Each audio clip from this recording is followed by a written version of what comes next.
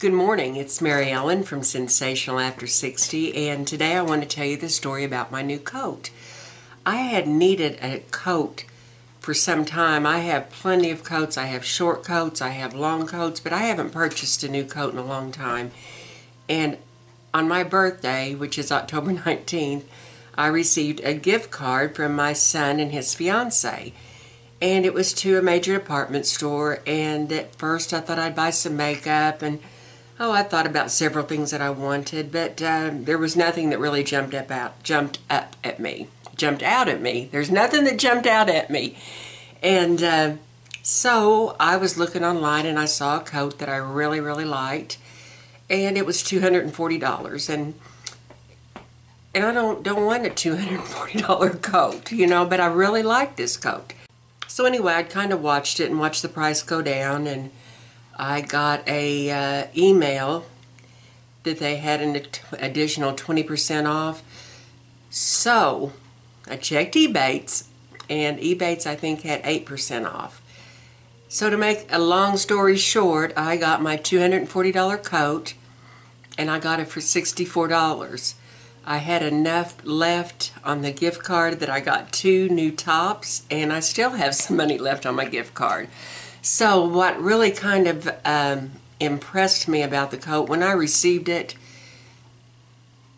it was fantastic. I mean, I was so pleased with it. I could have returned it if I didn't like it, so I wasn't worried if it didn't work or not, but to me it fit like a glove. Every seam, it's a houndstooth, and I'm going to show you the coat at the end of this film. Every seam matched up. Every houndstooth was perfectly matched throughout the coat.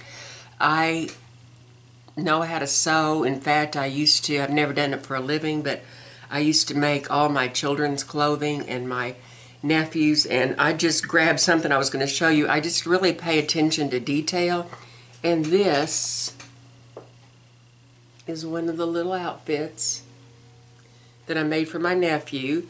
I appliqued a little turtle on there, and then I've lined it in white and got blue and white buttons.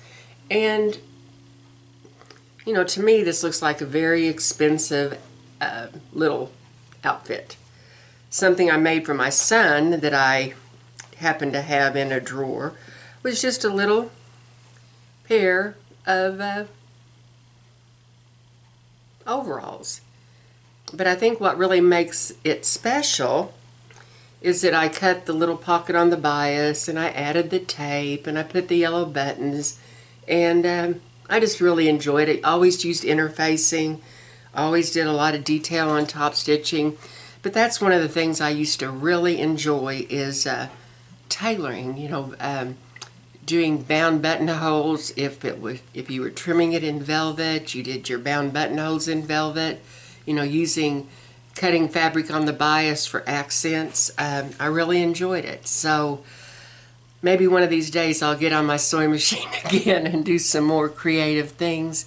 But I'm going to just want to show you my coat. I'm really happy with it, and we'll see how this turns out. So I'm just going to go ahead and tell you that it's all good, that it's a beautiful sunny day, and I hope you all are well, and thank you so much. I appreciate it. Bye.